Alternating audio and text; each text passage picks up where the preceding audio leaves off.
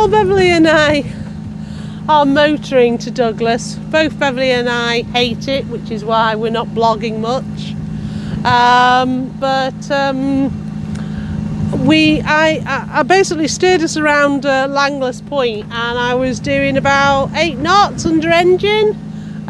Salty Lough goes normally about 4 knots. So, you know, 4 knots of tide, I'm happy enough with that. That's about it really. It's just a bookend to say we're off to Douglas.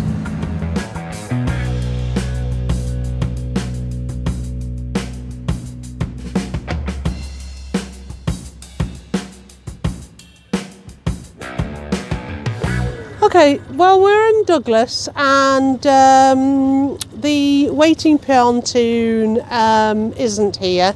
That happens when there's been a particular storm from the easterly.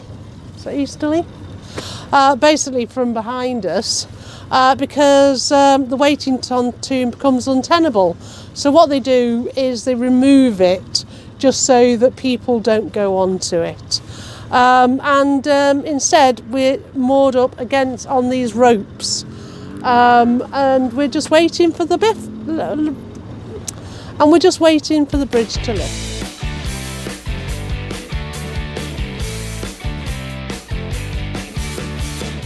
Wow, it's a mayhem and madness here on Salty Lough. Who have we got on board? I'm back.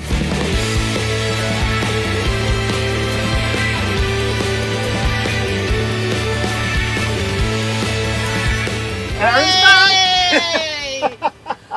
We've got the 1 o'clock flag flying, and we're here to party and sail and generally enjoy ourselves. Don't forget about the gin and tonic. There is no gin and tonic. There is. I bought a bottle of Tanqueray. Yeah, but we'll never see it. Yeah, well, you may have some. Bev doesn't like it either. Whiskey. Would you like some whiskey? No, I'll have some wine. I'll pass out from that. All right. Did you drink whiskey or brandy or anything like that? No, not really. All right. Oh, so I'm the only naughty one then. Yeah, run, Gainer, run. You're not pushing it right.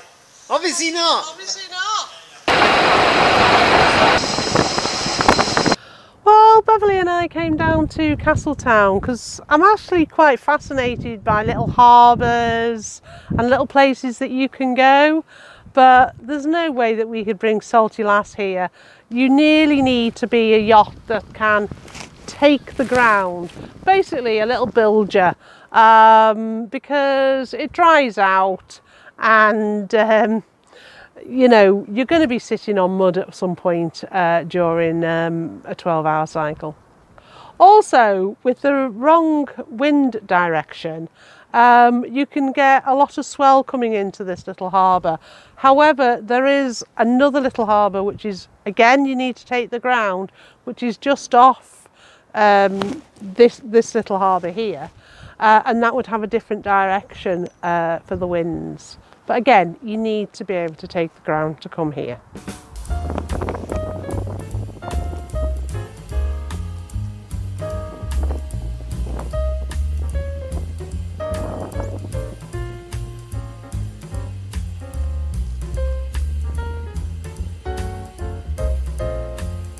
Prudence is going to be so chuffed, so jealous. Ellen here has got a deck chair. Tummy. So jealous.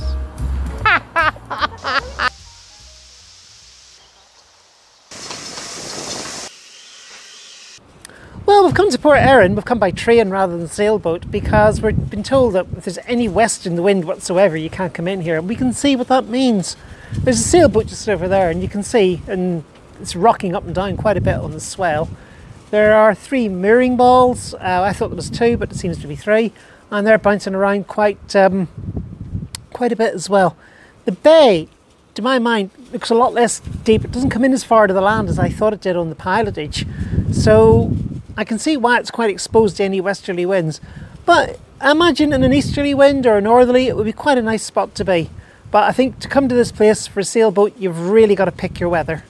And if the weather's not good, You might be better advised just going up the coast another 2 hours for Peel.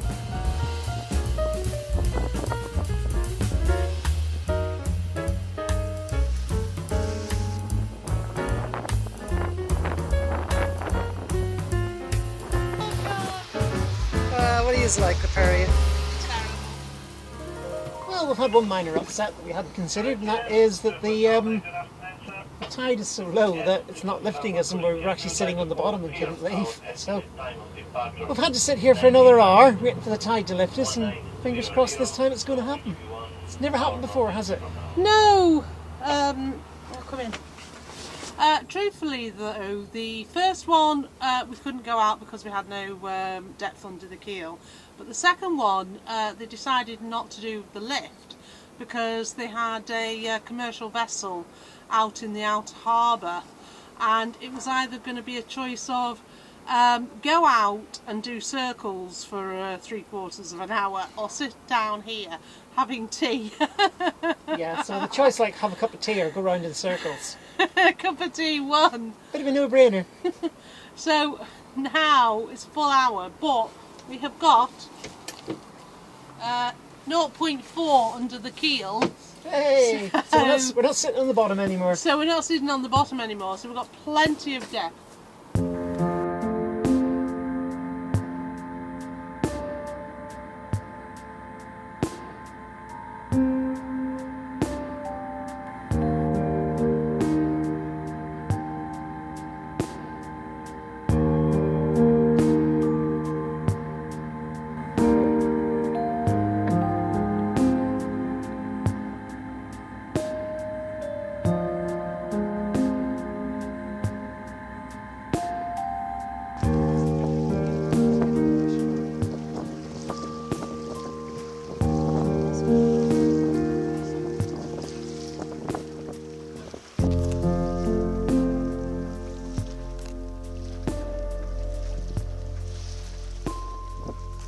However, the sea state changes a couple of 100 metres ahead of us.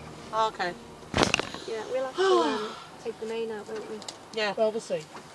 Well, that's why I said to look after the sheet or anything. Yeah, but we'll have to come off this, and the main will have to go on that, won't it? Well, we'll see. No, Karen. The way that our main is configured, We can do it by hand. I can do the main by hand. Oh, so it doesn't need to have to go on the winch? No, the main does not need to go on the winch. We have a 6-way block on it. Okay. So it's never too much stress. Oh, okay. Anyway, we are sailing in the early evening. Just going to go down to Port St Mary with Karen.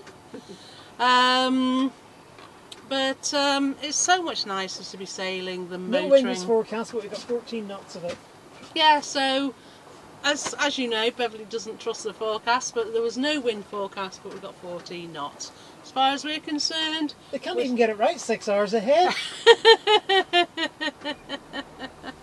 Anyway, we're sailing, so we're happy.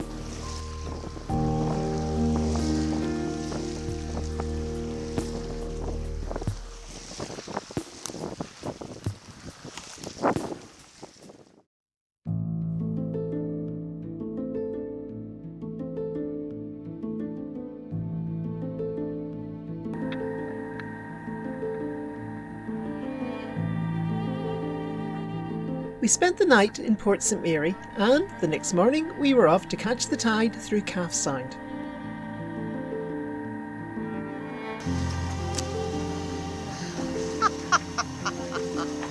Are you taking a rest then, mate? Oh, she's returned. We wonder where you vanished to. Come on up. You're alright down there. Come on up. I'm just checking to turn the gas off. Yeah. That's why I painted that big stripe on it. I'm glad you had some action. It was as windless to the north of the island as it was to the south of the island.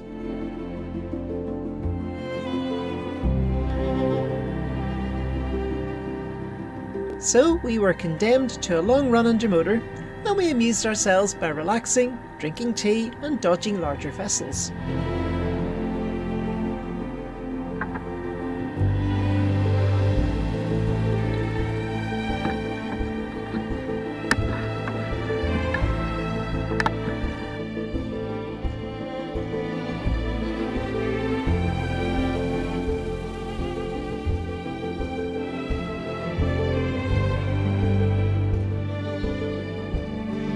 After passing through Donaghadee Sound, we entered Belfast Lough and were lucky to pick up some wind.